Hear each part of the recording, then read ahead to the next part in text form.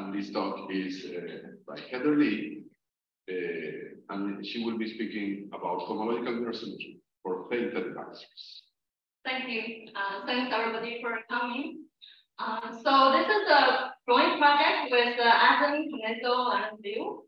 So for this project, regarding the two sides of mirror symmetry, we're going to have the complex side, the Theta Divisors in principally polarized abelian variety, and we'll be considering the category of coherent sheaves on that. And then the symplectic side will be a Landau-Ginzburg model with a toric collateral manifold and the superpotential. And we'll be considering the category of the Kaehler category of that.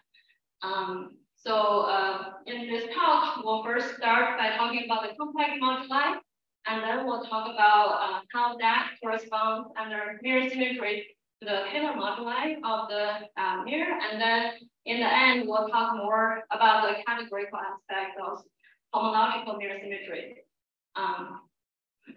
Maybe I should point out that we're writing more than one paper. So the first paper is going to be just on Theta Divisors in complex two-dimensional abelian variety. Those are genus 2 curves. And then the later paper will be on for arbitrary dimensions. The first paper is pretty much written. We were really hoping to post this before this talk, but we didn't have finished, sorry. So but still got some stuff to clean up, so hopefully it will be posted soon. The second part is paper is more in progress. So okay, so let's begin by reviewing the complex moduli of Theta Divisors in polarized abelian variety. Sometimes I'll abbreviate it as PPAV. So most of this stuff are very classical. So let's begin by taking tau in the single upper half space of dimension G. So this generalizes the dimension 1 case where it's just the upper half plane of the complex plane. So in dimension G, tau will be a G by G symmetric complex matrix with the real part and the imaginary part denoted by B and omega respectively, with omega being a positive definite matrix. So this is the space of principally polarized abelian varieties with toric structure. We'll talk a bit more about that later. So for now, let's take such a tau, and that defines for us a abelian variety B tau of dimension G, just in this. It's okay. So yeah, you can just define it in this way to have the quotient of C star G by the multiplicative action of this tau CG in this way. And sometimes it's also useful to think in terms of this B plus, the additive abelian variety, so which is just the lattice CG quotient by this lattice CG plus tau CG, the additive action of this loop, and they are related by the exponential. Okay, so on this toric variety, on this abelian variety V tau, we can define a Landau in such a way.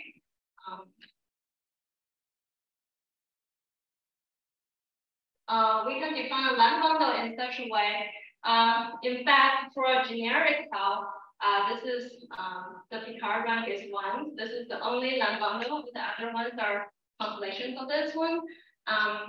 So the space of sections of this Landau has dimension 1, and everything is generated by a section defined by this Riemann theta function. The way this is written here, given a particular tau, this Riemann theta function, theta tau, is a function defined from C star G to C, and it's written in this infinite sum, like a Fourier series.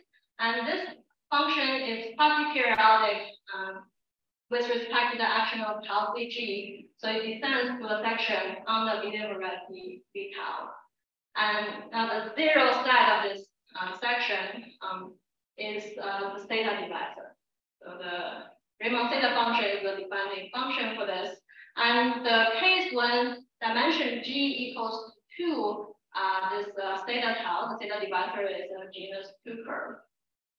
Now, the first term class of this Landau is a positive integral antisymmetric two form, and it in fact defines a Kaehler class on this abelian variety V tau. And this Kaehler class is known as the polarization.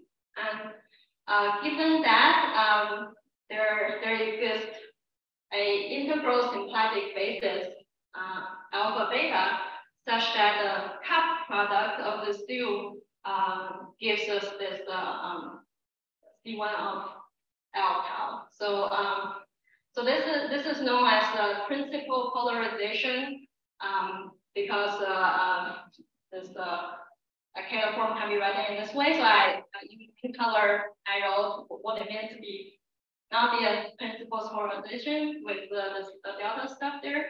So this general polarization is not related to this talk. It doesn't come up because the way our abelian variety is defined in this way, it is principally polarized. The choice of tau gives us the principal polarization, which is the choice of this integral symplectic basis. So I point out the general polarization there just for comparison. Also maybe an interesting project for future, like maybe some general divisor and non-principally polarized abelian variety. So okay, so but then you have more than one section. Oh yeah. Then definitely we haven't thought anything about that. Just we are in this very special case, data divisors. So yeah, so we have this equal space, which is the moduli space of principally polarized abelian variety with correlative structure, which is the choice of the symplectic basis. Now forgetting this correlative structure gets us this AG, which is this pair V tau along with this polarization, which so that's the space of PPAVs. So to get from HG to AG, we do a quotient by the action of the integral symplectic group, which is I'm just writing the action is defined like this. So yeah, some weird choice of the A, C, D. I'm trying to avoid using the letter B using this right taken already. Anyways, so okay, so now we have defined this V tau, which is the abelian variety, as the quotient from D star G to V tau, and we define the theta divisor in V tau. And we can also think about this in V tau tilde, which is simply the zero section of the Riemann theta function as defined from the domain C star G. So that's this is the infinite sum, so it's going to define an infinite type hypersurface in the C star G. And so in this diagram, and now from C star G to RG, we have a XYZ separation given by the log norm map. And correspondingly, we get the XYZ separation from V tau to RG quotient by omega VG. Note that the base of this XYZ separation only depends on omega, which is the imaginary part of tau. And here I'm denoting the inclusion of the fiber as the PN. So here we have two moduli spaces. One is the equal space. Remembering the Tourette structure is just a space of PPAVs AG, forgetting the Tourette structure.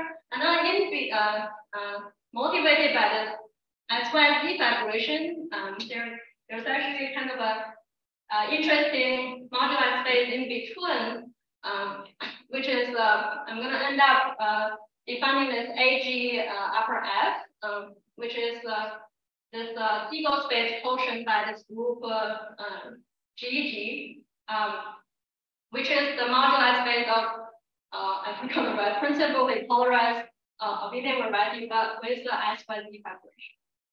So we are so observe that there is a group big GG that's a subgroup of the integral symplectic group. that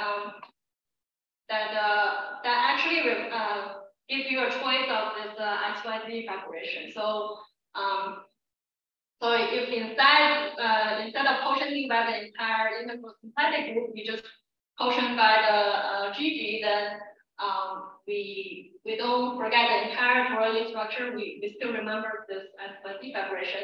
So what is the GG is defined above as the subgroup of the integral symplectic group, but the lower left corner is 0. So writing that out, you can see there's another way to write it.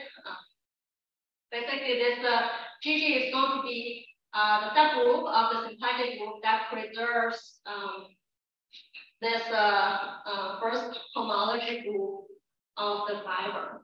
So so we have this choice of the integral symplectic basis alpha beta. So the sum of alpha is this the fiber subgroup inside this H1 of tau. So this GG preserves this fiber.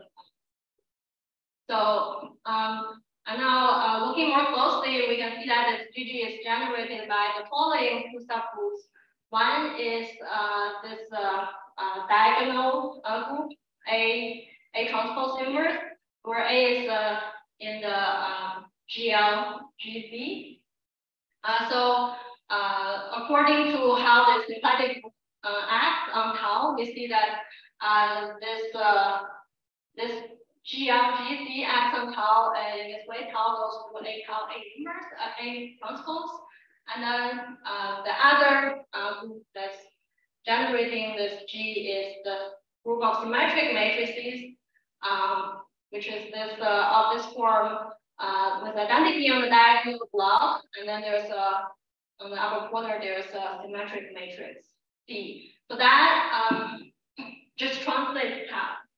So you can see that this the second group, tau goes to tau plus C, and C is a real matrix. That part only changes the real part of tau. It leaves the imaginary part of tau alone.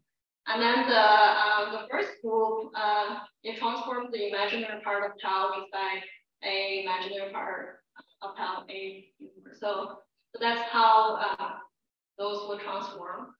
And now the interesting fact is that the entire symplectic integral symplectic group is actually generated by this GG and plus this one matrix, which is the inversion. So probably most of you are familiar with the G equals to 1 case. When G is equal to 1, this GL1, the action is actually the density.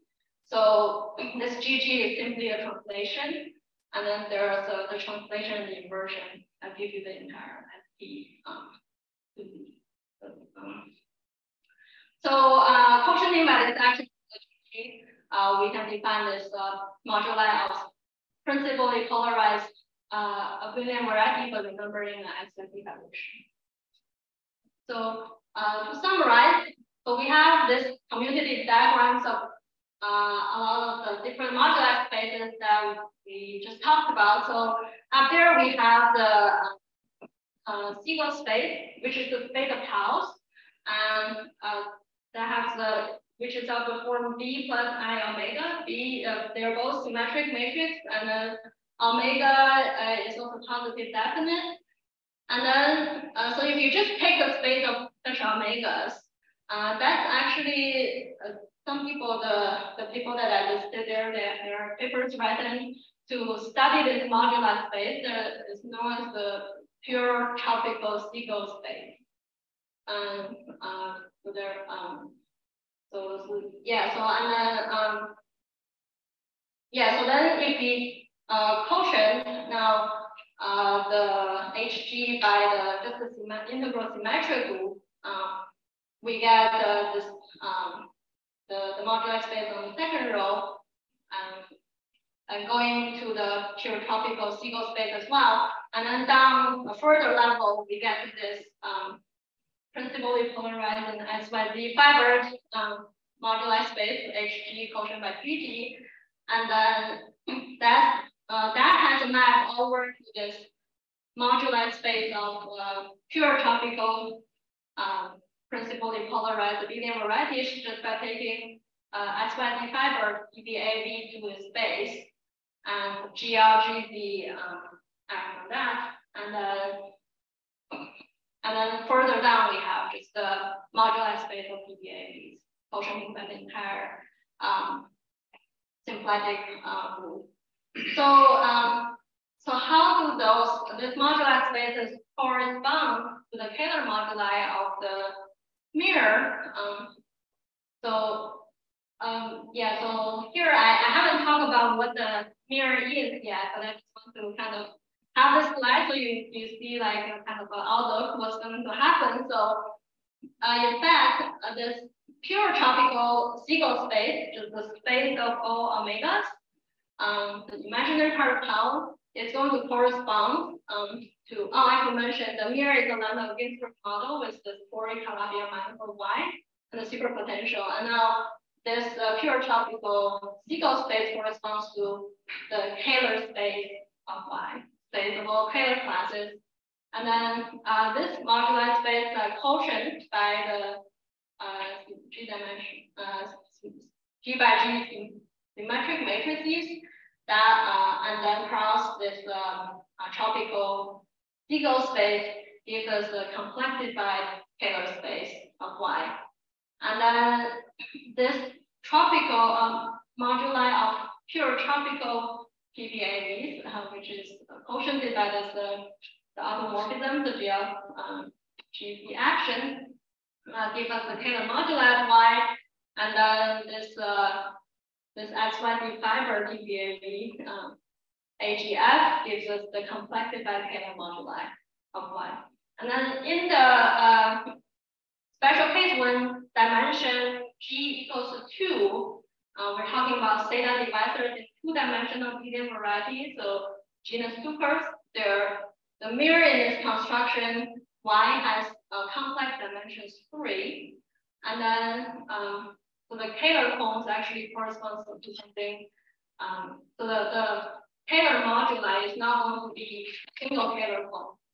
It's going to be a decomposition of many different Kaehler cones glued together, and then that actually corresponds to something of a very decomposition. So I'm going to talk about all this to make more sense later, but just kind of an outlook for coming. Actually, I forgot to mention. Yeah, I just saw Yingli here. Yeah, this matrix,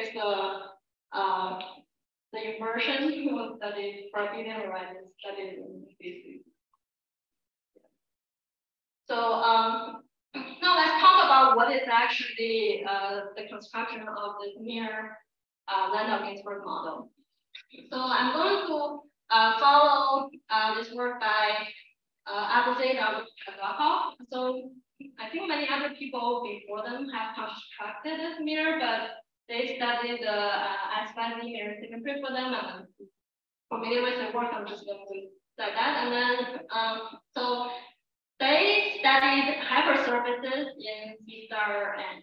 And then in that paper, there is a section at the end that mentions like an idea of Seidel that for divisors in abelian variety, you can first construct the Landau-Ginzburg model for hypersurface in C star N, and then you get you quotient that, and then get the Landau-Ginzburg model for this divisor in the abelian variety. So I'm going to go through that. So what we'll do is to first construct this Landau-Ginzburg model Y tilde with the superpotential V naught tilde. That's the mirror to this theta tilde. So remember, theta tilde is kind of here, is defined by this Riemann theta function as a function with the domain C star G. So it's going to be an infinite type hypersurface in C star G. And let me talk a little bit about the dimensional thing. So theta divisor in a complex G-dimensional abelian variety, the theta divisor has complex dimension G minus 1. And then in this construction, the manifold Y is going to have complex dimension G plus 1. So it's 2 complex dimensions higher.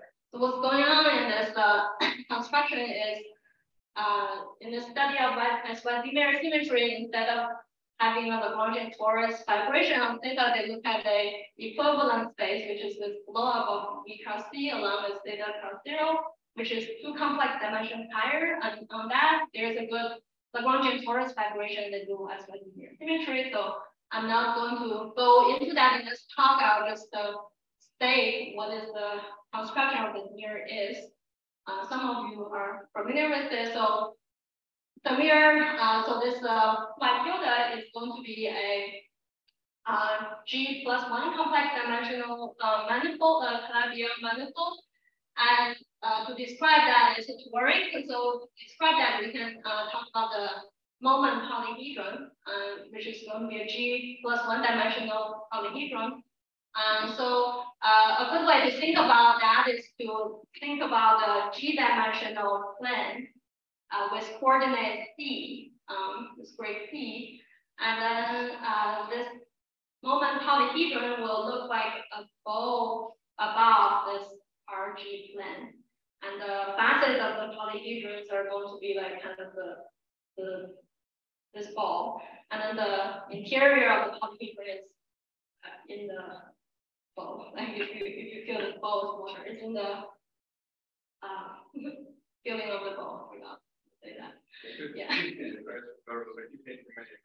Yeah, it's going to be infinite. Yeah, so infinite many facets.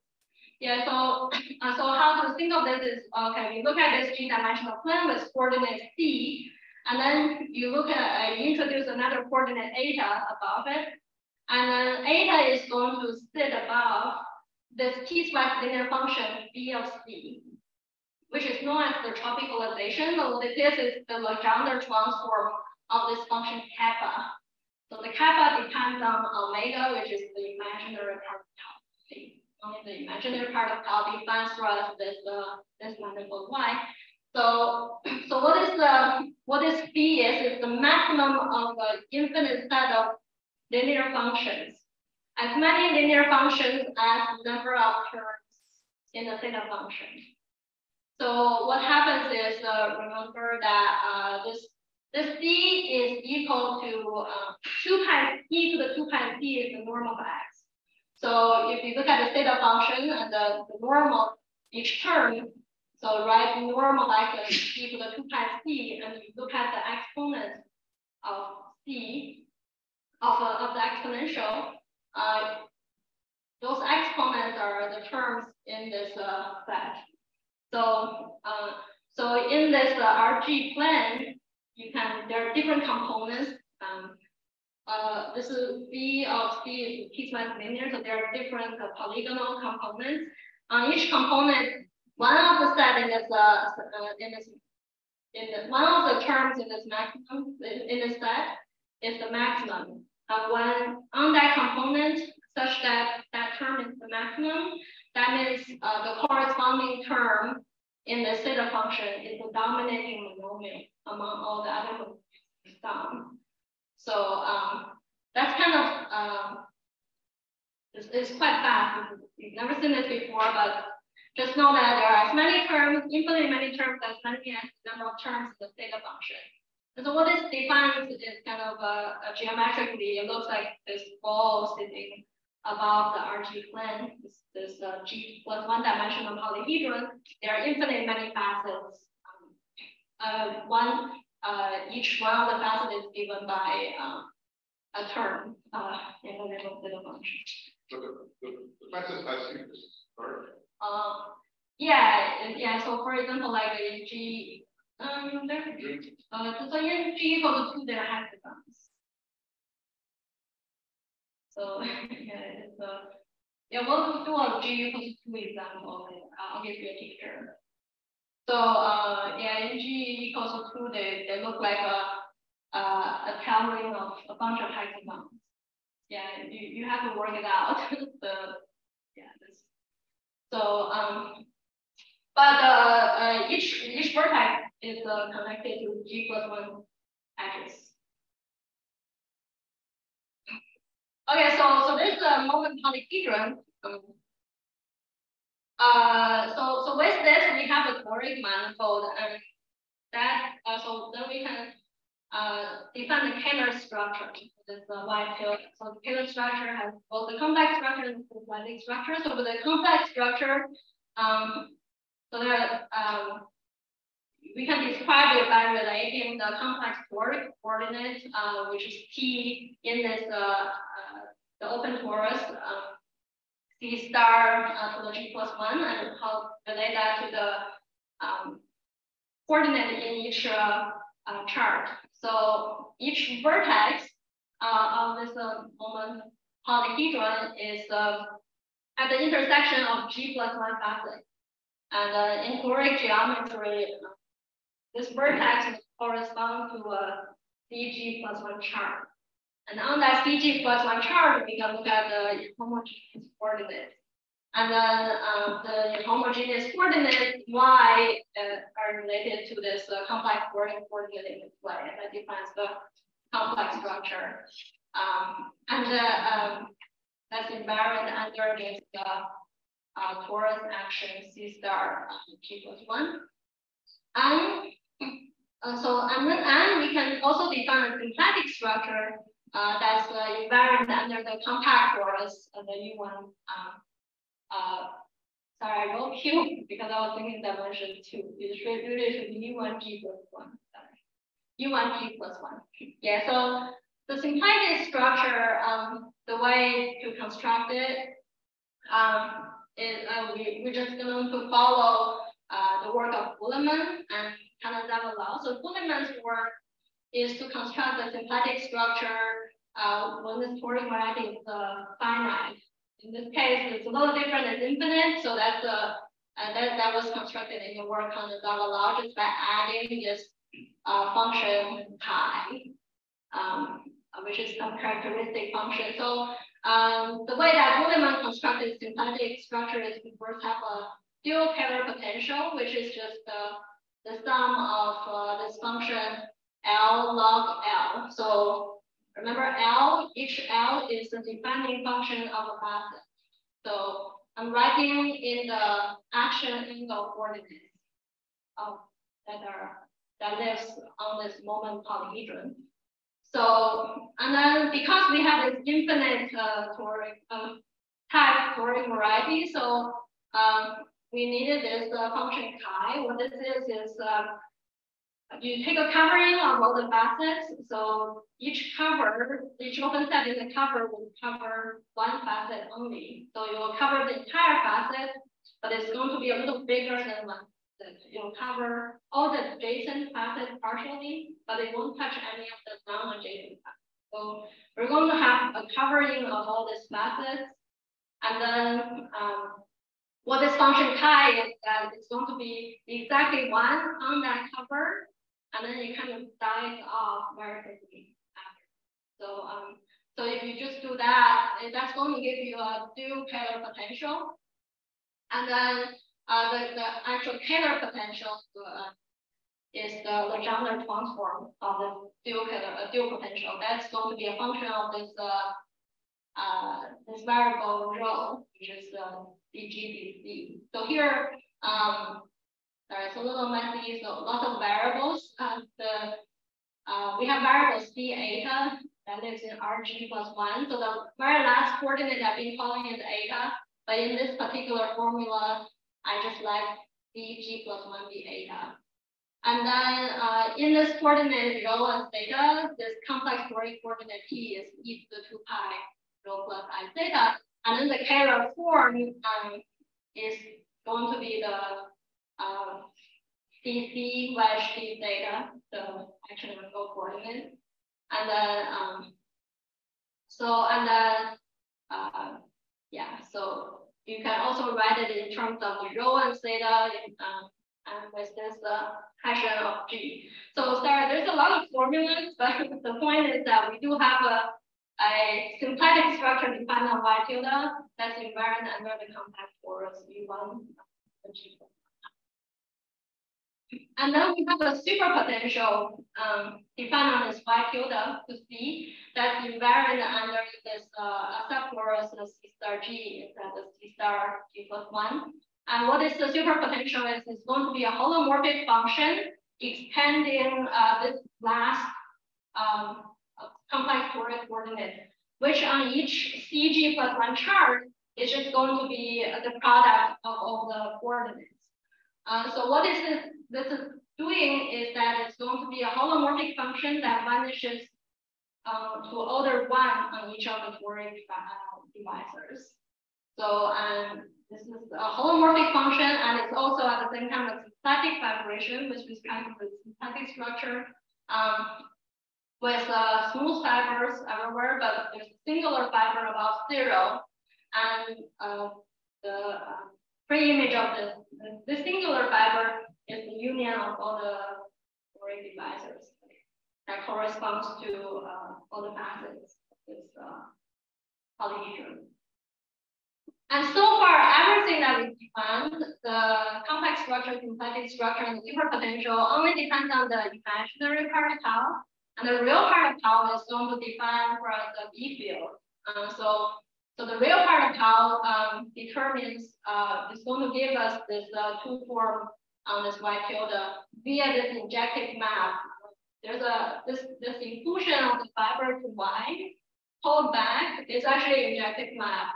So this B, the real part of tau gives the two form on the fiber. So the fibers are actually just R2G. So and then so that defines the two form, and pulling back gives us a form that corresponds to a form on Y, two form on Y of class on Y tilde, and then we can choose a again U1 to the G plus 1 invariant 114 eta. So that's the B field. So I'm writing there's a lot of different coordinates. I'm sorry. So this R coordinate is the omega inverse of C. So okay. So what we've done here is we define this Y tilde and the superpotential V naught tilde that's the mirror to this infinite half theta divisor, theta tilde. And now we just need to quotient that by the tau DG action to actually get the Landau-Ginzburg model YV that's mirror to this theta tau. So this is the tau CG action that's right at the top. You can see that I will firstly preserve the complex structure because it actually preserves the plan of the toric vortex. So it preserves the complex structure and it preserves the V naught tilde. V naught tilde is the extension of the very last term. There's nothing icing on that. And then it's also going to preserve the Kaehler and the Kaehler class and the B field. So and this action is free in the prim image of the open unit disk. So any disk on the pre-image of any disk smaller than the unit disk, we can quotient that. So basically, we have this Y tilde, which is like infinite attack manifold. That's the symplectic vibration with a singular fiber above 0. And we're going to take a small neighborhood of the singular fiber. And then we're going to quotient that by the tau DG action to get this Y. So long as we take a small neighborhood of the singular fiber quotient, we are going to get a complex structure on Y. And in fact, we don't have to take a super small neighborhood. We just take a neighborhood above the open disk to get the complex structure on Y and also the superpotential on Y. But we need a smaller neighborhood in order to define the Kaehler structure, the B on Y. So yeah, so in summary, there's a lot of formulas. Basically, we first construct this Y tilde, V tilde that's mirror to this theta tilde, and then we quotient by the tau DG action to get the Landau-Ginzburg model Y and V naught that's mirror to the theta divisor. So now here's a picture when G is equal to 2. When G is equal to 2, the theta divisor is the genus 2 curve. And the mirror is going to be a complex 3-dimensional manifold. So this Y is a complex 3-dimensional manifold called the threefold. And that's a symplectic vibration over the C. And all the generic fibers are going to be T2G. So in this case, it's T4. That's all the generic fibers. And the singular fiber, in this case, is going to be the blow up of CP2 at 3 points, quotient by this tau C2. So why is that?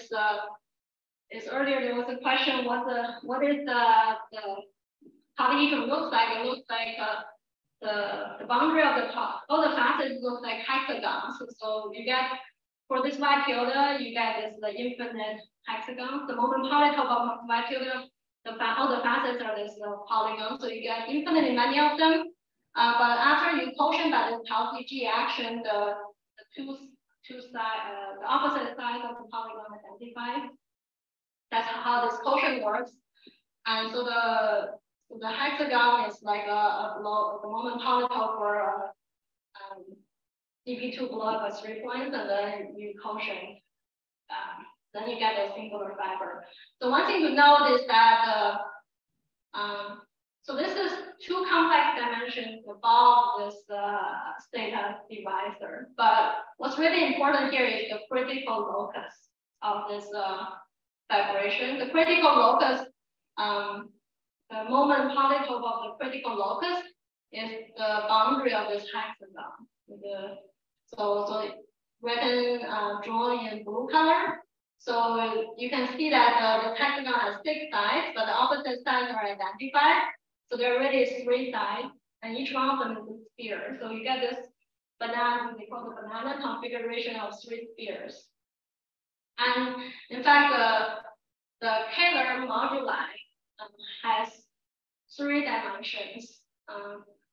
So it has 3 dimensions. You can see that as we vary the symplectic area of each one of the 3 spheres, we get a 3-parameter family of Kaehler moduli of this mirror. So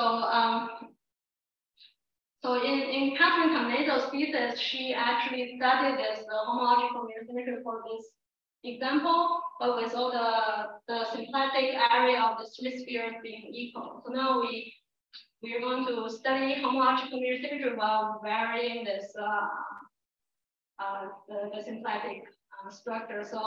But the thing is, if you just vary the symplectic area of the 3 spheres, you get a 3-parameter family of Kaehler moduli, but it doesn't actually cover the entire Kaehler moduli space because of this phenomenon of TF block. So you can vary. So here in this picture, if you choose the so remember the imaginary part of tau determines the moment polyhedron. So if you choose the imaginary part of tau, this omega, that satisfies this criterion, then you work through this calculation, you'll see that the facets look like hexagons that are looking like this. And then in the dotted line, I'm drawing a fundamental domain after the quotient. So here, so the omega is going to determine what the lengths of each of the 3 sides are.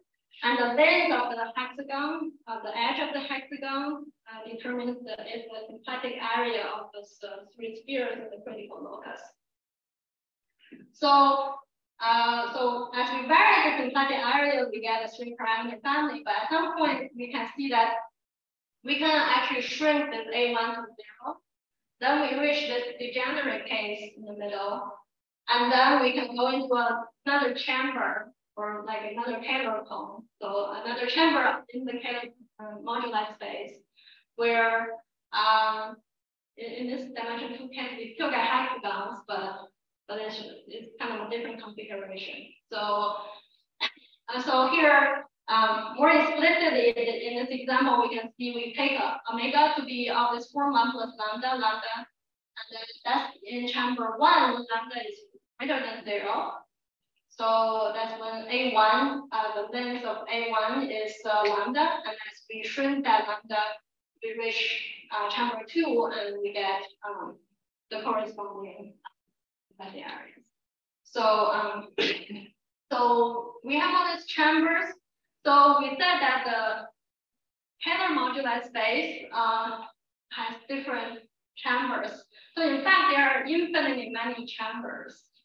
So if we take the space of omegas, and you can see that by taking omega and write it in this form, write that matrix as the z plus y x and z minus y. If you write it in that form, you can see that omega being positive definite, if and only if x, y, and z satisfy z greater than the square root of x squared plus y squared, which means x, y, z lives in a cone that I drew on the right. So that cone is the Kaehler moduli space. And to describe this chamber better, I'm going to take a slice of the cone. So it's a slice of the cone is just a circle. So a disk. So the purple disk I'm calling C prime. So this is the disk over there. So now this disk I'm drawing is a slice of this Kaehler moduli space. So the Kaehler moduli space is a cone over this disk. And then this chamber 1 with omega satisfying those criterions actually looks like this triangle over this, that's part of this disk. And then chamber 2 is the other triangle. So the Kaehler cone is actually a cone over this triangle. So now going between chamber 1 and chamber 2 involves shrinking this A1. But we can also shrink, say, A2 or A3, and then we can go to the other chambers. In fact, there are infinitely many chambers. Here, I'm only drawing 7, but in fact, there are infinitely many. They give you like a kind of a triangulation of this disk. That's all the Kaehler cones. So the case that studied in Catherine Cannizzo's thesis is corresponds to a point 1/2 0 in this disk. And in the Kaehler moduli space, there's a cone over this point, which is a ring in that cone. So, and in fact, in this dimension, all the Kaehler cones are related by the GL2Z action. So all the chambers are in the same GL2Z orbit. So the GL2Z is the same as the GL2Z that we talked about earlier here. But in higher dimensions, they're not going to be all in the same orbit. So, so somehow this picture is in the literature a lot. It actually corresponds to the same. It's actually exactly the same as variable decomposition, which was discovered in 1908. I think he had a very different motivation in mind, but so there's some abstract definition with admissible decomposition of this tropical seagull space. And in each dimension, there are 3 different types of admissible decompositions. And in this dimension, all 3 are the same. That's known as the variable decomposition. I think I was looking at the definition. I couldn't quite make sense of what they were doing. It's a very abstract definition, but it turns out the same as what we're doing here. So in this dimension. Okay, so the very end, let me just close up by talking about the categorical aspect of homological mirror symmetry. So here, so we talk about the complex moduli, and then we talk about how they correspond to the Kaehler moduli of the mirror. And now let's talk a little bit about the categorical aspect of homological mirror symmetry. So here we have Theta Divisors in the abelian variety V tau. So now then that gives us a functor from category of coherent sheaves, and we calculate the category of coherent sheaves on the theta divisor just by taking a line bundle and restricting it to the theta divisor. That's the arrow at the top. And then the left-hand side arrow is just the homological mirror symmetry for abelian varieties. In the G equals 1 case, the elliptic curve that's done by Polyshuk-Daslow, and then the arbitrary dimension case is done by Kaehler. And then the bottom one, so that map is this cup map. Let's talk about it like this more of a rule, update rule that you take a Lagrangian in the abelian variety, and then you parallel transport it along I'm going to talk about it in the next slide, along a U-shaped curve in the base, and then you get a Lagrangian in the total space of this symplectic vibration. And that gives that's a map from the Lagrangians in the Kaehler category of the abelian variety to a Lagrangian in the Kaehler category of the mirror Landau-Ginzburg model. And then the right vertical axis, the mirror symmetry statement between the coherent sheaves on the theta divisor and the Kaehler category of this Landau-Ginzburg mirror. And Cannizzo's thesis proved it for a particular family of tau, and then we're doing it for all tau in the moduli space. I feel like I'm running out of time, I'm sorry. You have like 12 minutes. Oh, okay. Yeah, so I'll go back. So yeah, this is just a quick overview of the left-hand side. Left-hand side is just the homological mirror symmetry for abelian varieties. So remember that this Y is the symplectic vibration, whereas the generic fiber being abelian varieties, tau T2G. So the abelian varieties, and so on the fiber. So here, those coordinates are the action angle coordinates Y.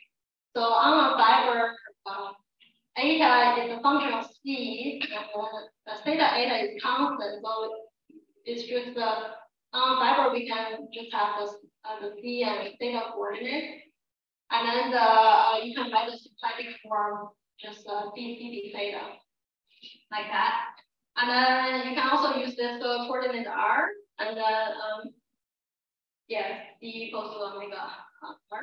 So then there's this correspondence, the complex side and the mirror symplectic side. We have the complex side being this CG quotient by the lattice, the abelian variety, and then the symplectic side, if you write it in the R theta coordinate, it's simply R2G quotient by C2G. And then we have the complex parameter tau equal to B plus I omega, and then we have the symplectic parameter being this complexified symplectic form, which is B plus I omega at the R theta. And then for generic tau, all the line bundles are to be just translations of this line bundle and tau I talked about at the beginning. So this is a funny way of writing the translation by Z of this bundle I talked about in the beginning. So the line bundles corresponds to Lagrangians in this mirror torus.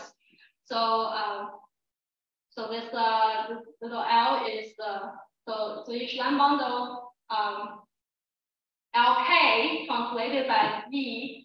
Z is the A plus tau B, corresponds to a linear Lagrangian with slope minus K and intercept theta intercept B, and with this U1 connection. So this epsilon A is the trivial line bundle on this Lagrangian with a flat U1 connection. That's d minus 2 pi a dr. So I'm rushing. So yeah, this is basically, I think most people are familiar with at least the elliptic curve case where Lagrangian L to the k power of the sample Landau corresponds to like a linear Lagrangian with slope minus k. And now for the Kaehler category, actually we're not doing the entire Kaehler category. We're just in the Cannizzo thesis setting. We're just doing the category generated by this set of objects. So this set of objects are you take the linear Lagrangian above a small negative number. So above this minus epsilon, you get a torus T2G. And then in that torus, you take a linear Lagrangian. Defined kind of in this way. And then you parallel transport it along this U-shaped curve in the base. So here the U-shaped curve is this curve in green. They actually kind of look like a V-shaped curve. So U-shaped curve in the base. And then so that you take a Lagrangian in the fiber and you do parallel transport of that Lagrangian along this U-shaped curve, and you swipe out a Lagrangian in the total space of this symplectic vibration. And then you equip that with this U1 connection with curvature equal to minus 2 pi IB restricted to this Lagrangian. So that's going to be the generating object of this category. So and the morphisms.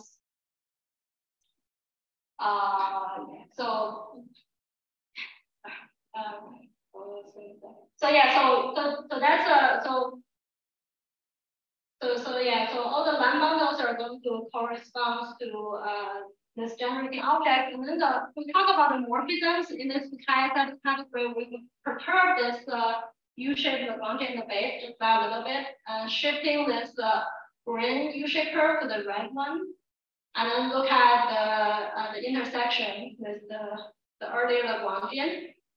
And then we can see that, and then we count the holomorphic disk there. And then we can see that, this two U-shaped curve intersect at two different points. One is above this minus epsilon, and the other is this right-hand side intersection point. And this right-hand side intersection point is actually so on the right-hand side is the intersection between just two Lagrangians in the fiber, and the right-hand side is between kind of the monodromy of one of the Lagrangians with the second one. So, and then you can actually show that the monodromy of the Lagrangian in the fiber along the boundary of this is Hamiltonian isotropic to Lk plus 1. So then, I'm sorry, I just feel like a random. Yeah, so what happens is that if you look at the morphism between two Lagrangians in the total space, it's going to be this direct sum of like something that sits above the right-hand side intersection point, and then the left-hand above these two fibers. It's going to be the morphisms above these two fibers, quotient by this differential. And then you can do a calculation and see that this differential is equal to the theta function, actually, up to some scaling factor.